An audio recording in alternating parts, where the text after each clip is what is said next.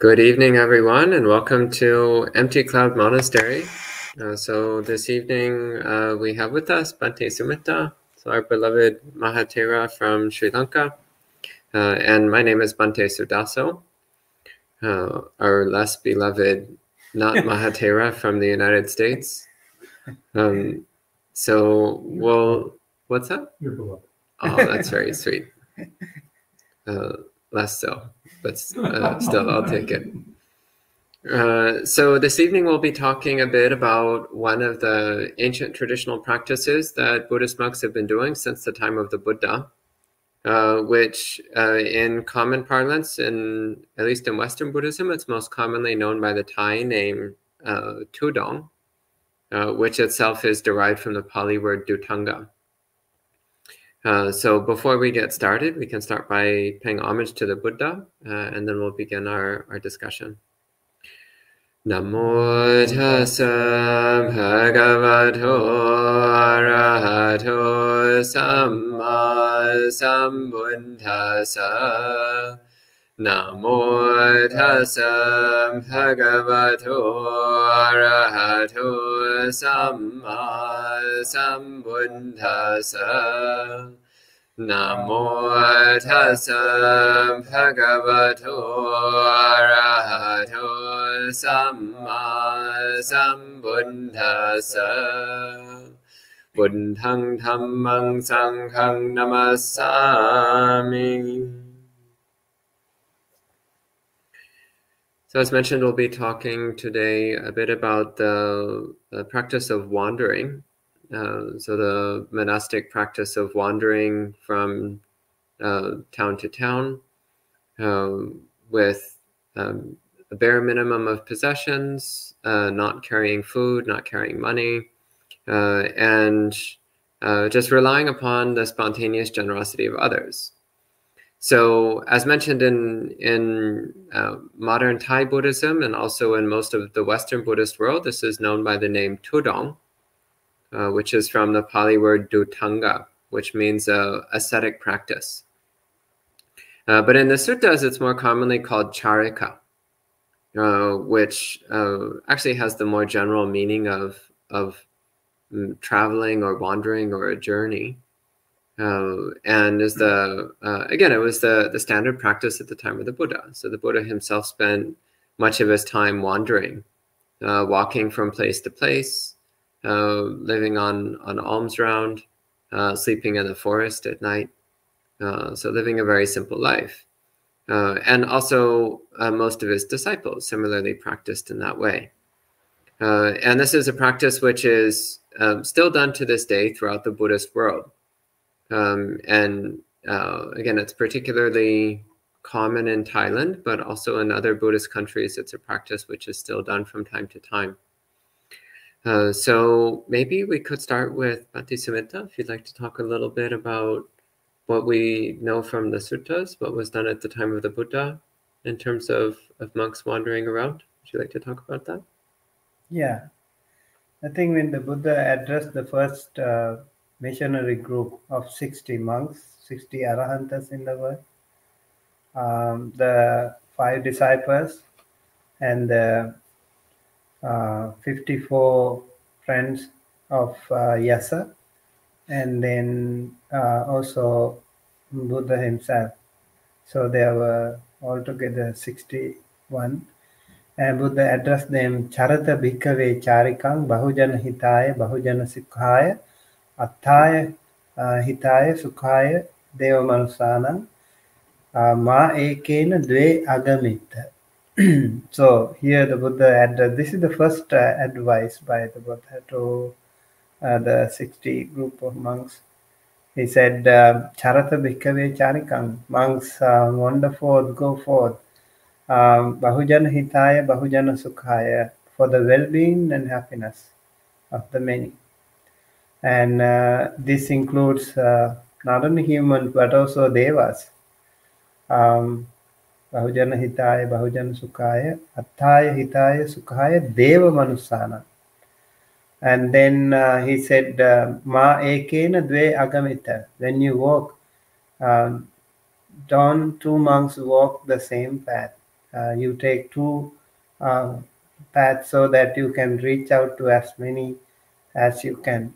So that was the idea, to help out the many folks who are in need of Dhamma, who are in need of help to rescue themselves from the samsaric suffering. So ever since Buddha also started walking, although all those Arahant monks, they could easily airborne, they could fly, but they would always walk. This walking itself is an amazing practice. When you walk, every step you go forward is full of compassion and loving kindness for the well-being and happiness of the other sentient beings. So you encounter so many, and also it's good for your own health, and you see the world, you see many things. The benefits are actually immense. So Buddha has been walking from Buddha Gaya, where he was enlightened, and then he went to for his first teaching to Sarnath Deer Park, Nigadaya, and that's quite a long distance. Even today, by car or something, it takes a long time. So Buddha almost always walk for the benefit of the others. It's very simple. When you walk, of course, when you don't use any other uh, horse carriages or any other um, uh, ways of walking, mode of transportation, you also have to walk simple, light.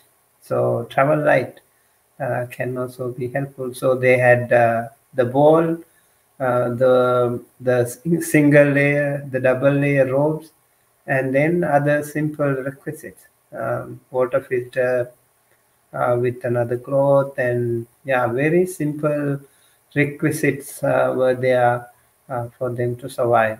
Especially the bowl was very helpful for arms rounds and also drinking water and some other purposes. And they had the needle and the thread just in case they need to mend their robes.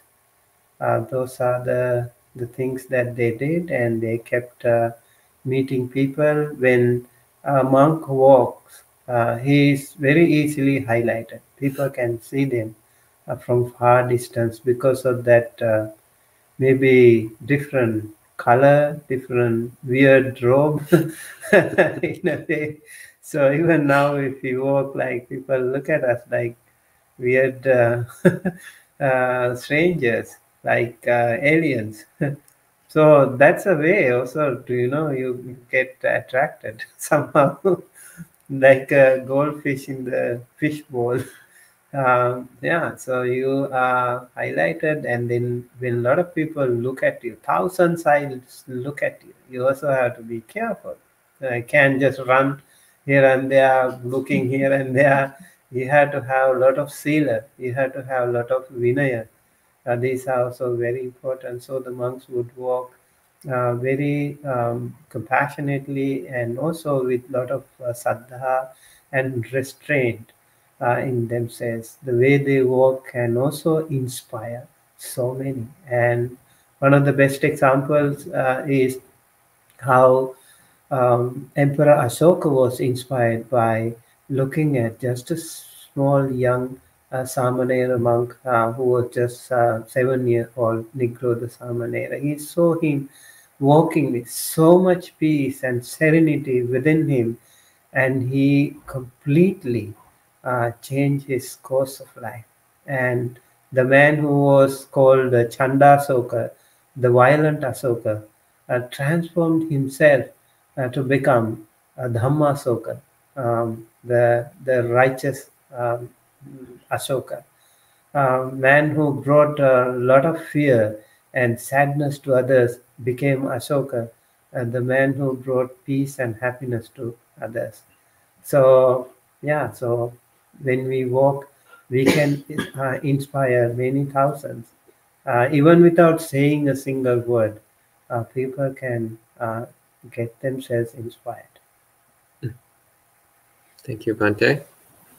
And so, again, this was a practice which was very common in the time of the Buddha.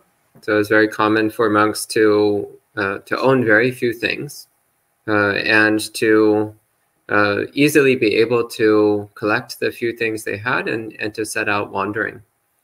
And it was common for monks to wander for 8 or 9 months of the year and only to stay in one place during the rainy season, during the Vasa season. So these days it's more common for monks to spend long periods of time living in one place. But there's still many monks who take on the practice of wandering.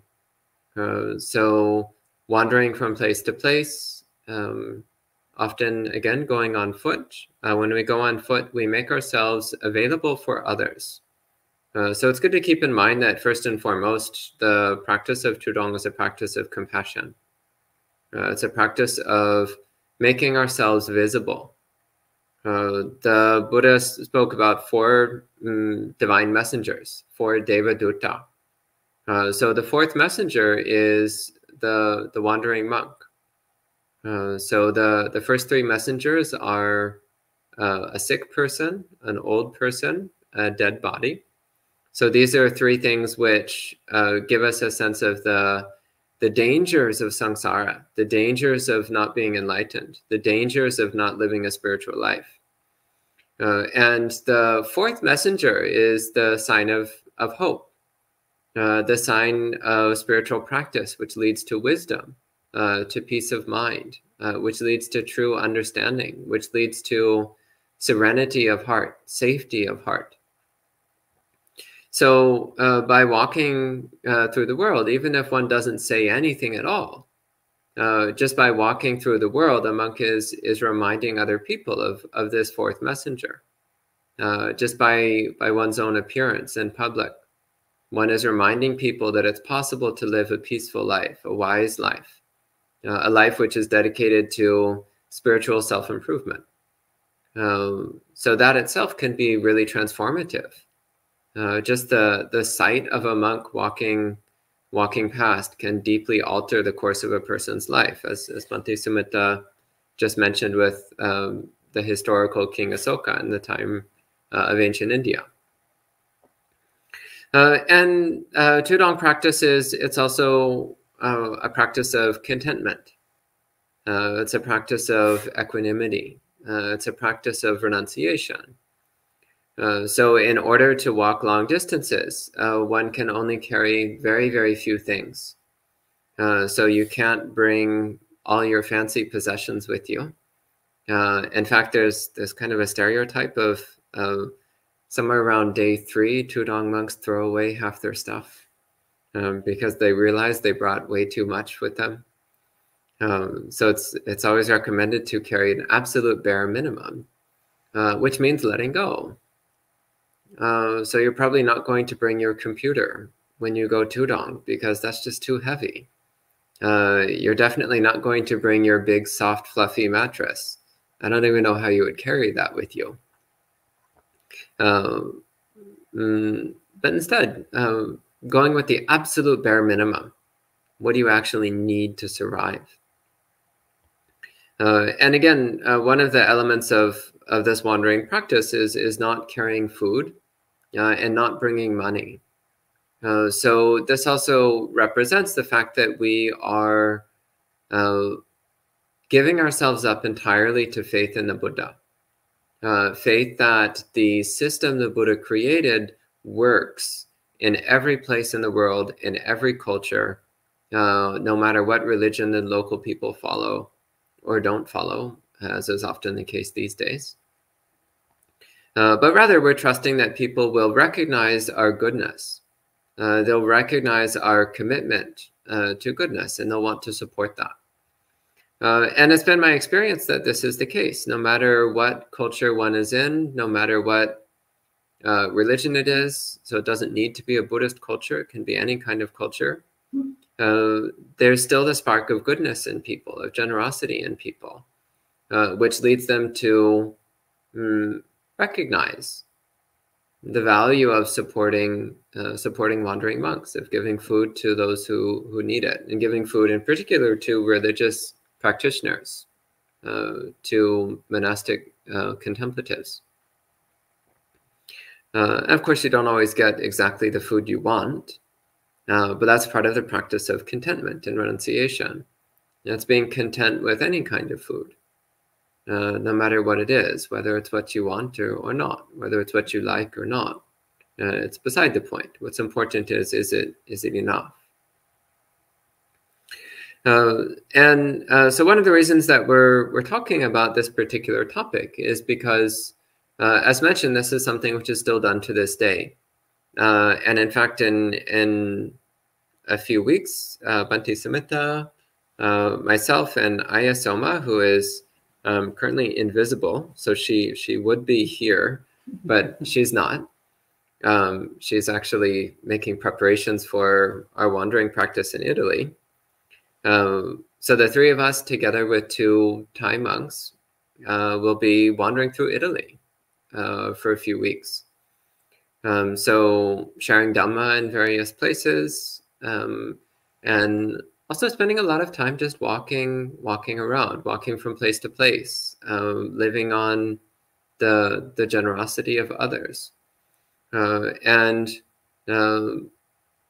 using the opportunity to bring this ancient practice forward. So I just put in the comments window if you'd like to see a link to a brief summary of some of the things that we'll be doing in Italy. Because another aspect of Thudong practice is that it's something which is not just for monks, but it's something which lay people can participate in as well.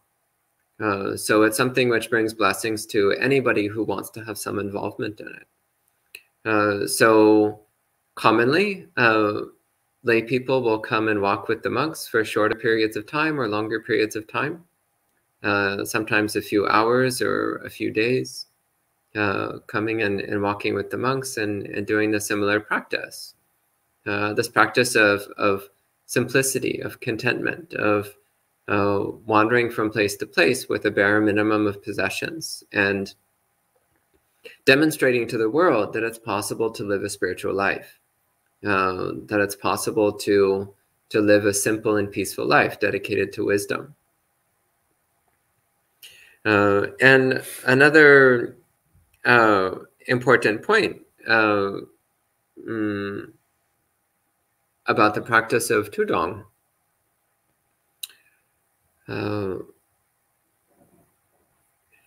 So often what we're doing is we're facing hardship and difficulty. So physical pain, if you're not used to walking a lot, you might have a lot of physical pain. I see Bhante Samhita nodding. You might have to deal with heat or cold. Again, it's hard to bring a bunch of sweatshirts and jackets with you when you're traveling light. So you might be too hot during the day and too cold at night. You might have to walk through rain. And you can carry an umbrella if you like, but one, that's more weight. And two, umbrellas are not perfect. If you're walking through a downpour, you're still going to get wet one way or the other. So it's learning how to face hardship, learning how to face physical discomfort, and how to maintain equanimity and peace of mind when faced with those kinds of conditions. So maybe Bhante, would you like to talk a bit about that or pick up the thread? Yes, I think I was involved in Thudong from New York to Washington, D.C. and also in Florida. It was heavy downpours in Florida. So I remember like we were walking, the rain was shooting. So we had to wear the raincoats. And sometimes it's so windy, sometimes it's so hot, and sometimes raining. We never stopped walking. Morning sunrise to evening sunset, we kept walking like 25 to 30 miles per day. I think it is really fast walking too. And yeah, it was really amazing, especially when we were walking from New York to Washington D.C. On the way, there were so many different cities, different localities, different cultures, and also we had so many different experiences. On the way, we saw like dead animals and birds dying, and by the right side of the road, and some places were very beautiful and nice weather, and sometimes. All those were actually also inspiring it, and people were also happy to see us. And the monks, they when they saw us, I remember some of the people, they touched their hearts to see the monks, and some of them, they were honking their cars. Some of them stopped the cars in the middle of the road and ran to us, took a selfie. So they felt so happy to see monks walking, and they were all very, very beautiful experiences. And yeah, I think we kept on sending loving kindness to more sentient beings, people, and elderly people, sick people, children, and all the residents, even the animals. When I saw some of those animals who were knocked down by the traffic, and yeah, we took some time off to send loving kindness to them. Those were really beautiful experiences. Yeah, so this is one of the things that happens when we put ourselves out in the world without any filters. As you start to see the parts of the world that we normally are unaware of, that we normally don't see so much. Things which we might have some intellectual idea about, but you don't really see it for yourself. And one aspect of that is in fact death, the fragility of life. So it's very easy to take it for granted that we're alive, and the Buddha says we tend to be intoxicated with life. So we become so caught up in the fact that we're alive that we forget about the fact that we're inevitably going to die. When we're healthy, we become intoxicated with health. So fixated on being healthy that we forget that health is impermanent, it's unreliable. Our health can fail at any time.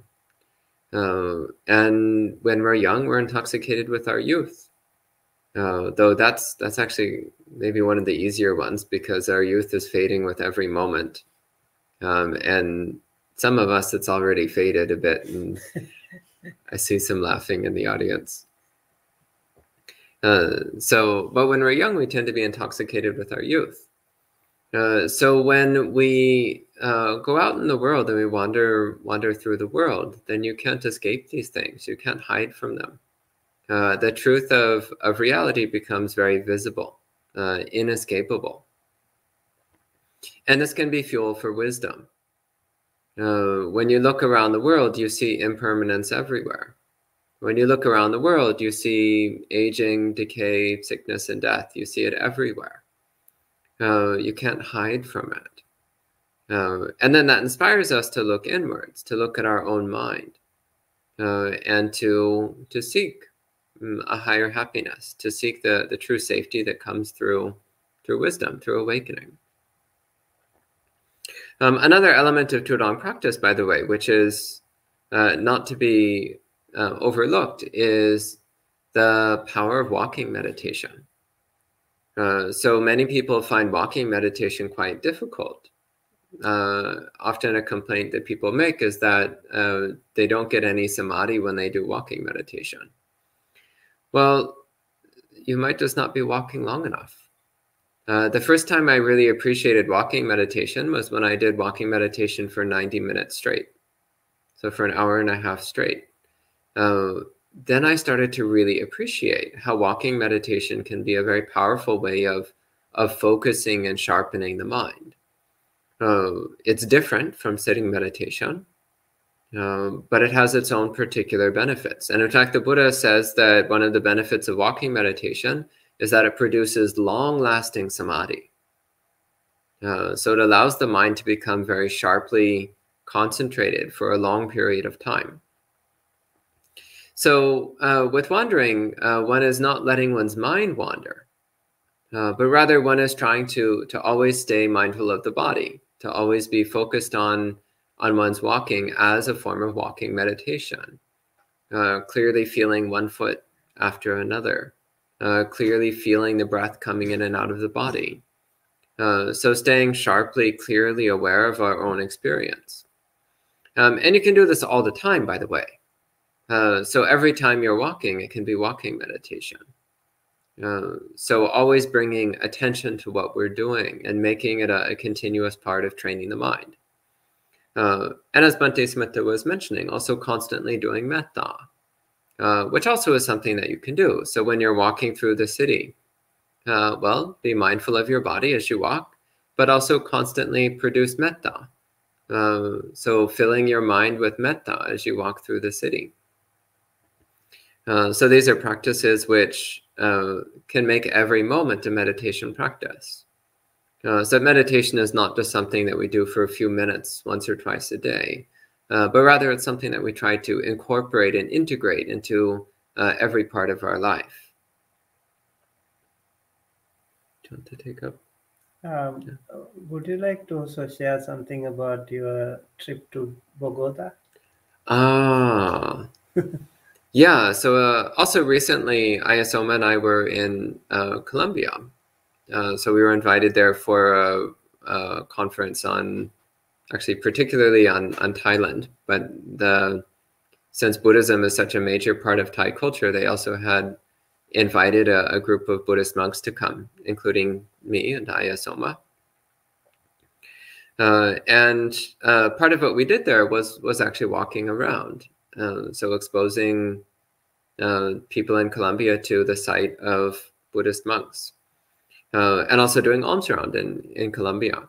So Colombia is not a Buddhist country, and in fact, there's no Buddhist temples in the country, as far as I'm aware. I think there's a couple of meditation centers, but there's no Buddhist temples and there's no Buddhist monks. So it's very, very rare for people to see Buddhist monks in that country. And many or most of the people there, it might have been the first time they'd ever seen a monk at all. So, I mean, that experience happens even in the United States, where there's many Buddhist temples and many Buddhist monks. Still, many people, when they see us, it's the first time they've ever seen a Buddhist monk. But in Colombia, definitely, because there's no Buddhist monks living in the country, and monks very rarely visit. So the experience of walking around, again, so many people just delighted at the sight of a Buddhist monk. Many people, of course, want selfies. So sometimes it would be like every 10 steps. So you walk and someone is like, ooh, can I have a photo with the monk? And it's like, yes, you can. You walk 10 more steps and, ooh, I want a photo. You walk 10 more steps. Ooh, I want a photo. So it's just continuous. And if one is prone to irritability, one might be irritated by this. But instead of being irritated, instead one recognizes that this is actually one of the ways that we bring peace to the world. So maybe for one person, it's just a novelty to have a picture with a Buddhist monk. But that also means that it's a reminder to them that monks exist in the world. It's a reminder to them that there's another way of living one's life. That life doesn't need to be a mindless greed fest. Life doesn't need to be just one string of dissatisfied cravings after another. But rather, there's another way of living one's life. And you don't necessarily need to become a monk, of course. You can be a lay person and live a spiritual life, a peaceful life. But the sign of a monk, the appearance of a monk, reminds one that there is a deeper truth to life, that there is a more profound way of living. So walking through Colombia, again, many people coming up and wanting photos or asking questions, asking what we were.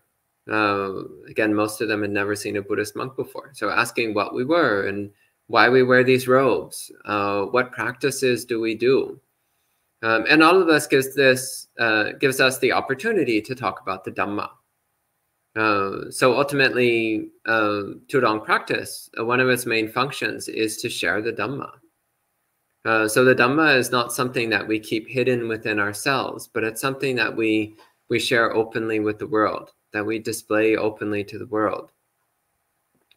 And wandering practice is a very potent way of sharing it with the world.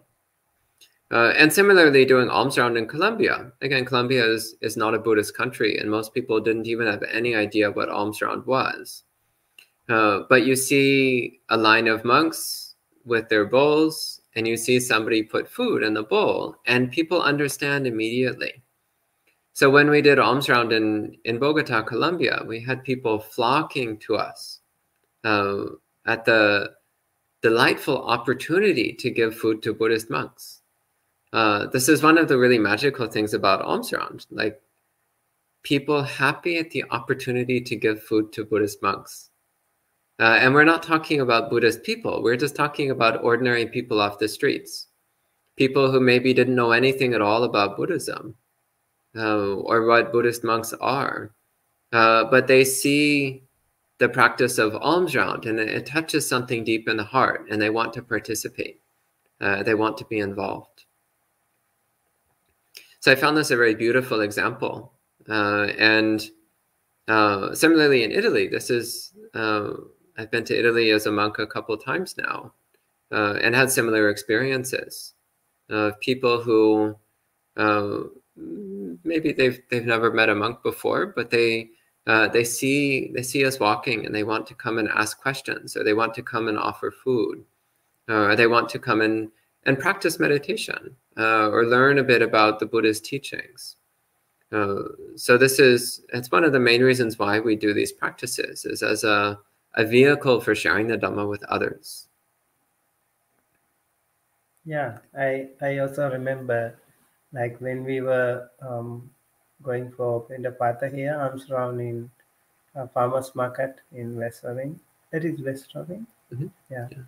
So we just were walking and people were looking at us, and they were just saying hi, and some people, they wanted to come to talk to us, and they even invited us to their home sometimes.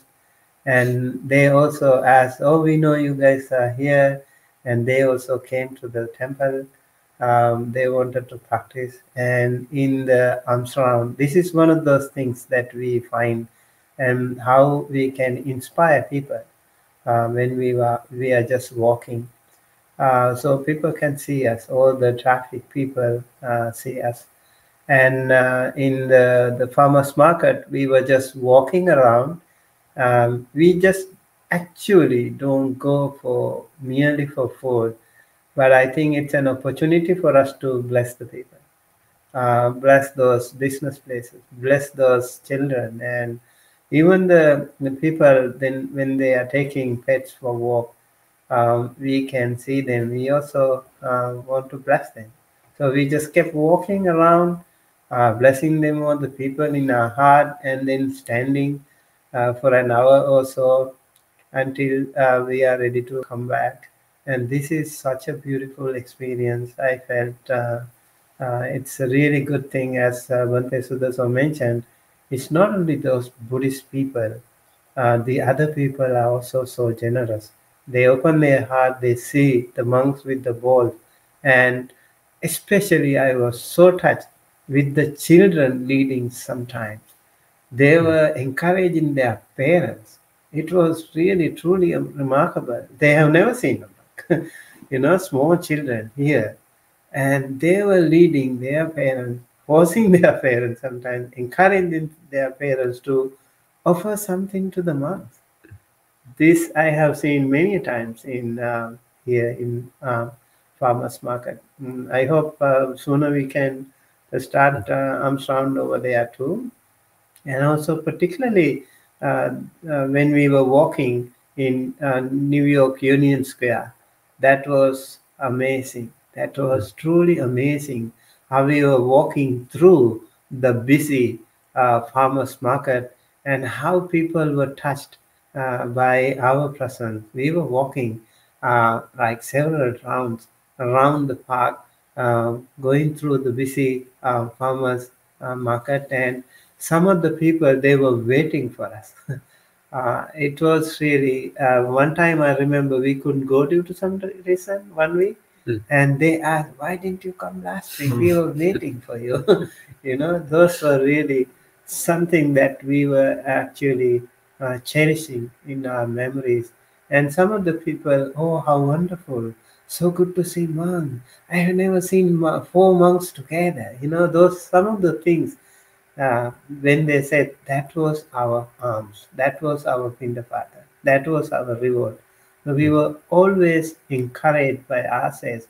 I also want to go back again to Union Square Pindapata. Really very happy to see that experience. I remember one of the experiences that was Bhante Sudaso was mentioning how it is part of our meditation. One of the monks, he was walking. He was walking in Atthika Sanya. So Atthika Sanya is a meditation that you focus on bones. And this monk was meditating on skeleton. And so while he was walking, he was still walking and keeping that Atthika Sanya meditation on bones. And while he was walking, he saw a young woman coming, and she smiled at him.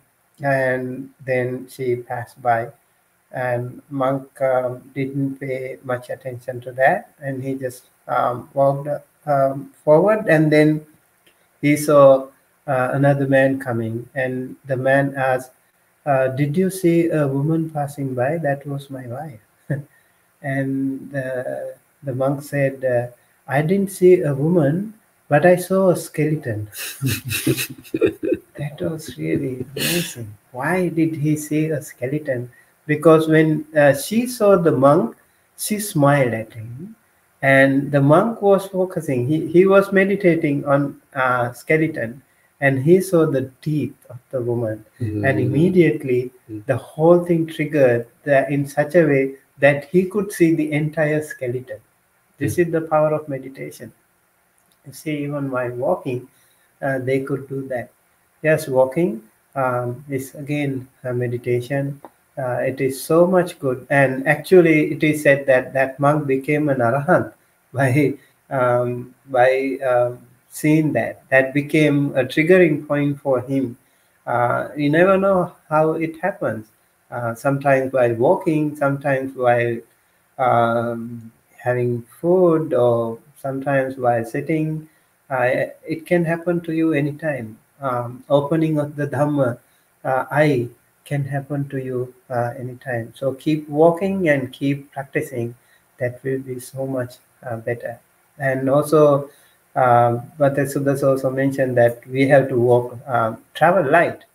And in Dhammapada, the Buddha mentioned in one point, Sapatta bharova pakhi sakuno. That means, the birds, they are just like arahants, just like enlightened beings. They create nests, and they have their own kids, and when they grow up, they leave the kids, and also they leave the nest. They would never take them back in another carriage like we humans do, right? They are so amazing. They can let it go very easily. They can let go their children. They can let go their home. They can renounce very easily. And so they just have the weight of the wings. That's it. So sapatta bharo pakhi sakuno. The arahanta person, the enlightened person, is just like that. You don't take anything. You just travel light. So the more you feel light, the faster your journey becomes, right? If you have so much weight, your journey becomes slower. You have so much weight. So that's another way that we can walk faster, go closer towards the Nibbana. And for that, you need to travel light. And in the Paticca Samuppada also, we were talking about today in the discussion. So that time we found how we get rid of this, the I making, me making, my making. The process start with the dispassion. Dispassion is renouncing, giving up, letting go. That is where we start. So when you start with that, then you can get rid of avijja. Dispassion is the starting point. You need to have that letting go attitude. So that way we can continue our samsaric journey towards the final goal.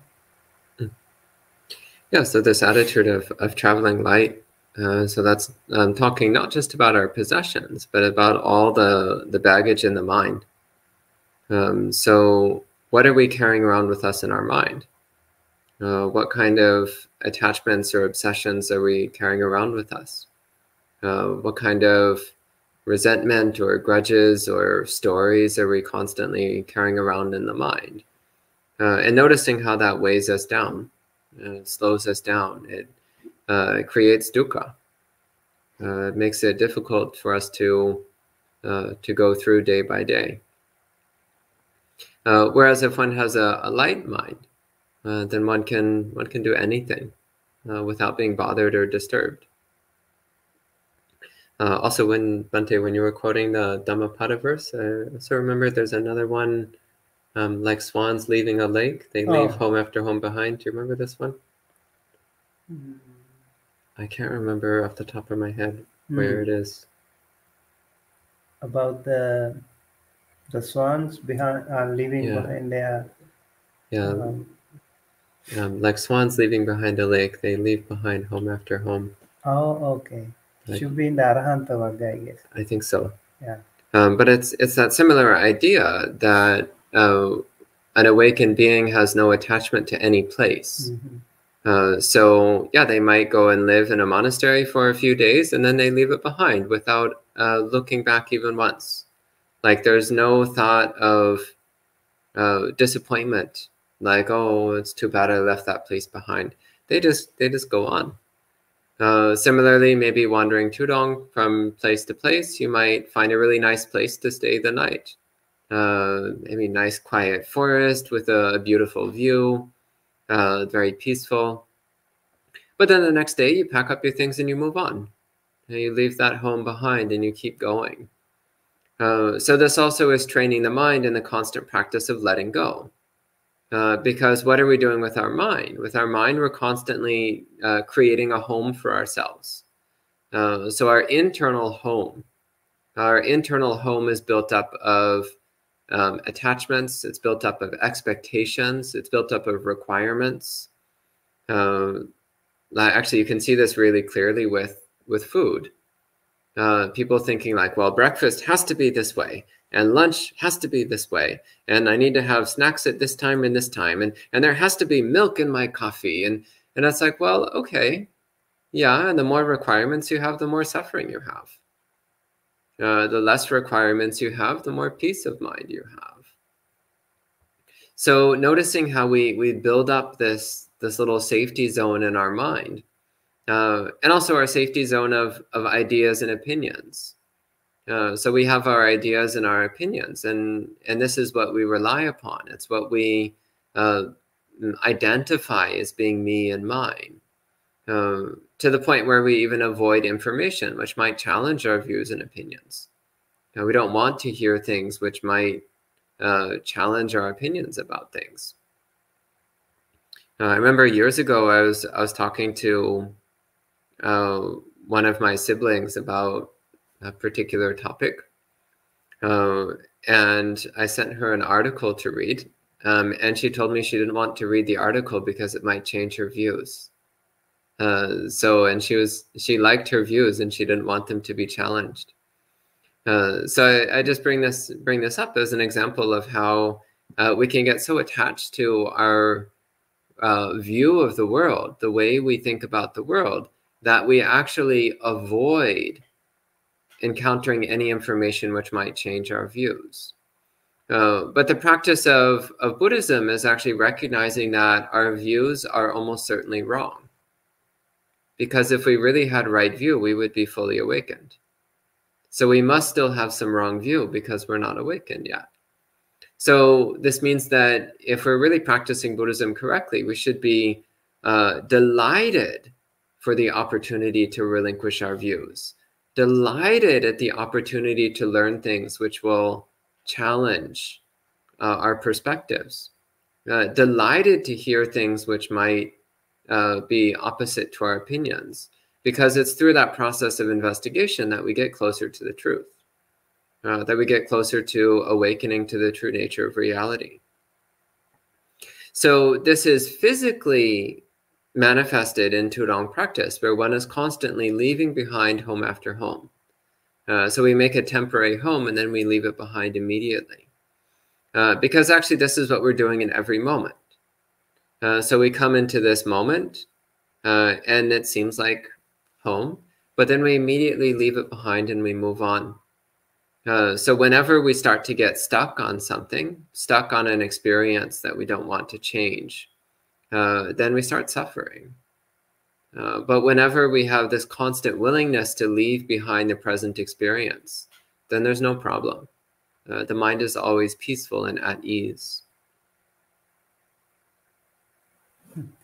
Yeah, I think sometimes people feel so bored when you are staying in the same place, right? Same house, same people, same air. Every time it's so monotonous. I think the monks who are traveling have such variety. Every time you have fresh air, every time you meet different people, and you can be so happy outside. You don't have much to survive. I mean, save. You don't have to worry about, rescuing or safeguarding your house, or if someone is, looting your house. So you don't have to worry about anything. You have nothing. Just the bowl and the rope. No one will, come do any damage to you. And I think this country in particular is it's like 50 countries. you can walk. Every country is so different. The weather is different. The climate and also the temperature and the other natural sceneries. Sometimes you see all like barren land. Sometimes you see all the mountains. Sometimes you see so beautiful greenery, like here in New Jersey. And here we have all the four seasons and rains and snow and winds and everything here. And if you go to California, it's so hot but not humid. So yeah, there are many good things we can see. It's again a very beautiful experience. So when you walk, we are also connecting. We are also building community. We meet so many beautiful people around, and we have an opportunity to share the Dhamma, and without any negative attachment, we can do so much good for ourselves and for the mm, benefit of the many. So I think it's also a very good thing. Many number of benefits that when we have when we walk. As Bante said, we might get little food sometimes, and you still have to walk, and you just have food, by the roadside, sitting on the lawn, sitting on just sometime under a tree. We had many times. I remember one time I was just laying down on the road, just nothing. It was so comfortable because under the sky, you were also so tired. You had to, take some rest. Just doing that was also very helpful. And sometimes I remember through the cities we were walking with so many people, and also we were walking many different localities. And sometimes we walk hours and hours and hours without seeing any people. just the nature. Again, it was so amazing. All these are constantly helping us to train ourselves to, adjust ourselves to different circumstances, train ourselves, meditate ourselves under different circumstances. That really makes us better practitioners. So I think we've covered a lot of ground in talking about this wandering practice. So I think we can go ahead and start wrapping up for this session. I do want to again point out that anyone who wants to come and join in for our activities in Italy, you're welcome to. So if you want to come and walk with us for a period of time, you can come and join us for a period of time and walk with us. If you want to join for any of the meditation programs, Dhamma talks, retreats that we'll be doing in Italy, again, you can, it's all in the link that I posted earlier. You can see a little bit about what our plans are and how you can come and participate. So at this time, if you have any questions or comments, we could take some questions or comments. First off, hello to everyone who's joining in so far. So hello to Shimul, Mary, Alpana, Wen, Rahulawad, Patricia, Robin, Janaki, Karen, Suba, Anonymous, Sud, Jyoti, Ashok, Chen, Monk Life, Smiley, and Bhavani. Welcome to all of you. And I see a couple questions. So Anonymous asks, does an Arhat to the Buddha experience jhana all the time and remain mindful all the time? That's a little off topic, so I recommend bringing that to Monk Chat tomorrow evening. So Monk Chat on Friday evenings is our chance for answering all of the random questions that you might have. So at the other talks, we keep focused to a particular topic, but for the Friday evening Monk Chat, there's no topic, so anything is acceptable. So Bhavani asks, question, do unsatisfied ghosts exist? I assume by this you mean petas. How will Dhutanga monks deal with ghosts, snakes, and scorpions? Bhante, do you want to talk about this? I remember there are many stories about these things in the suttas. One time a monk was meditating under a tree by the side of the road, by the side of the river, and a peta appears to him and asking for water. The monk said, "Why do you ask water? There is the whole river, just here, right in front of you. Why do you ask the water from me?" And the peta said, there is the huge flow of water, yes, but when I reach there, the whole entire river becomes fire. So that was the bad karma that I did. I can't drink water by myself. Please help. So the monks took water by his own bowl and offered to her. That was the first time in many, many eons that she, hundreds and thousands of years, they suffer just like that. So they are not satisfied. And there are many, many cases like that, how they are suffering there. And they would come to monks and asking for help.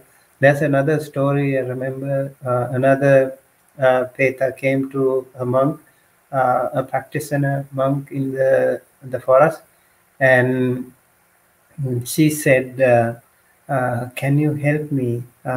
You go to my house and ask my daughter to offer a dana to you, and I will receive that merit." The monk said, "No, I cannot do that. If I go say to her that please give me some dana, she will kick me out. You came asking for the food and citing a lame excuse." Then the Pita said, "No, you said you tell her there is a place where I used to sit most of the time, the chair. So underneath the chair, you find some treasure. hidden by me. So you don't worry about that. So she will be very happy actually, because she can find some money over there. So the monk went there out of compassion for her and said to her, and same thing happened. Yes, she refused. And then when he explained about the hidden treasure, then the girl was the daughter was very happy, and then she took that money and she was surprised. And then the monk said, "Yes, that was your mother, and please offer a dana, and we can transfer merit to her." And that way, the monk and the young lady helped that Peti to come out of that suffering. So many cases are there. They are not happy. They are all stressful. They are all depressed. They are um, finding a way out of that infinite suffering. So sometimes we don't think of these things when we are humans, and we have so much of many opportunities to do good, and so we keep doing due to our own ignorance, due to our own ego or whatever, and we do all the wrong things in the world, and eventually we have to suffer, and by the time it is too late, and no one will be there to help us. In the case of King Bimbisara's relatives, you see how they have been suffering so much in the samsara because of their own bad karma, and for many, many eons, they have been waiting for someone to transfer merit to them. And it was only when King Bimbisara came up, and still, although he was a powerful king, still he could not do anything. They could not be helped. And only when he started following the Buddha, they appeared to him in dream, giving so many dreadful scenes and then nightmares. And then King went to the Buddha the following day asking what happened, what was the reason. And then the Buddha said, "They were your past relatives. They have been waiting for someone to transfer merit to them. So it's always good to transfer merit to them. They were waiting and waiting for someone to open the door of the heavens." And so King Bimbisara, under the guidance of the Buddha, did some dana and transferred merit to them for them to help rescue. Yeah, so you ask, how do we deal with ghosts, snakes, and scorpions? Well, transferring merit, as Bhante Sumita mentioned. But most importantly, our main practice is through cultivating metta. And this is what the Buddha recommended. The greatest protection is metta. When your heart is full of metta, then other beings they'll not have much interest in harming you. So it makes it much safer to go through the world. So next we have a question from Paul. Paul asks, are there any consistent Thudong monks that you're aware of in the US? No. And in fact, it's extremely rare for someone to do continuous Thudong practice. Normally, it's something that's done for short periods of time, occasionally. It's very rare for someone to do long Thudong all the time. So even in the time of the Buddha made a rule that we have to spend at least 3 months of every year living in one place. So during the Vasa season. So the most that someone could do would be 9 months out of every year. But even that is extremely rare.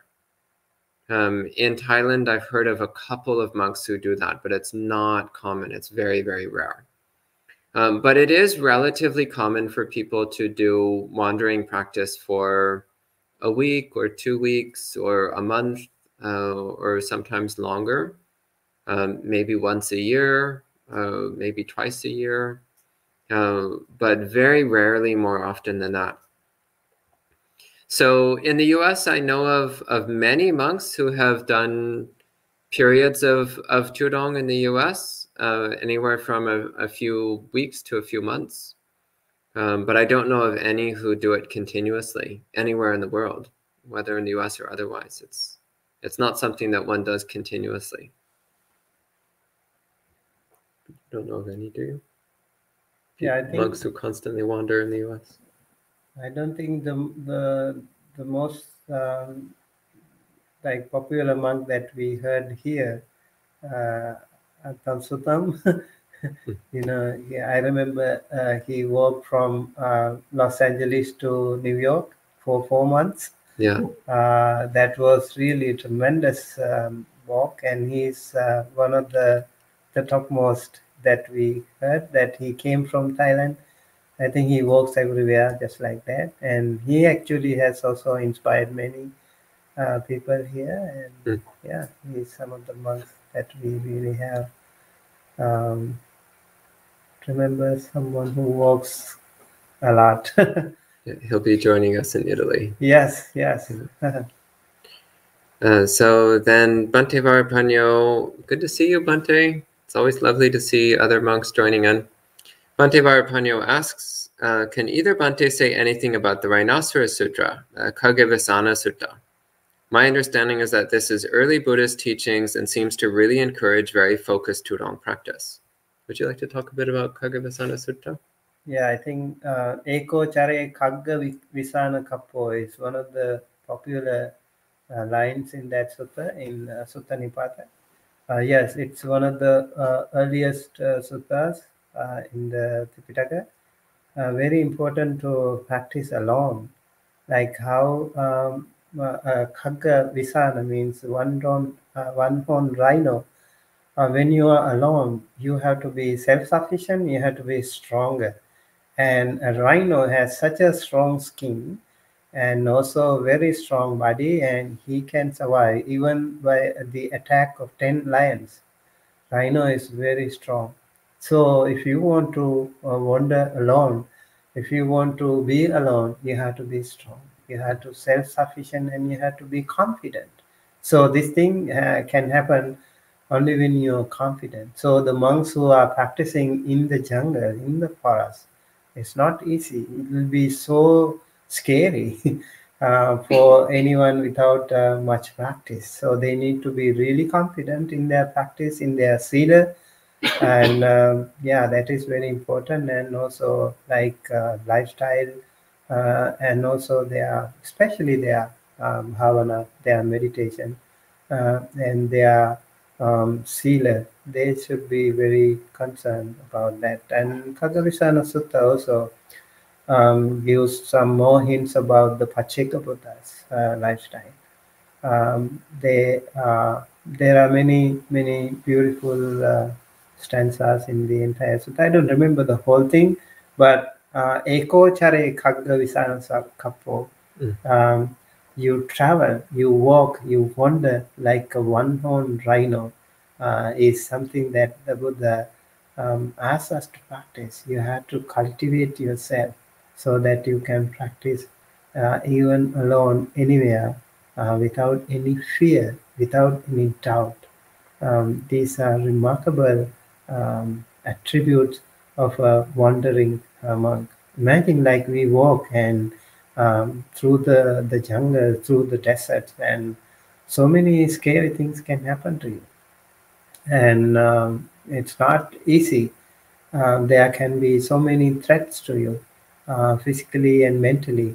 And so you have to be prepared for that, especially mentally and also physically. Just like the rhino, who is very strong, both physically and mentally. He survives alone, independent. And that is something that we can learn more from this sutta. Okay, and Bhavani has an off-topic question, which would be good for monk chat. But that's the last of the questions on the topic, the wandering practice topic. Any questions from the monastery residents? No? Okay, so maybe we can go ahead and end the evening session at this time. So please do join in tomorrow. So as usual, tomorrow morning we'll have sutta study, and tomorrow evening is our weekly monk chat. So you can bring all of your off-topic questions for that. And again, if you'd like to join for any part of our Dhamma wandering in Italy, you can check out the itinerary online and or send us an email for more information. You're welcome to come and join. So we'll end it this time with 3 sadhus. Sadhu,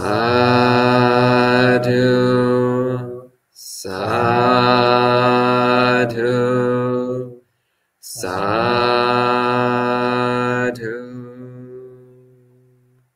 And we'll see you next time.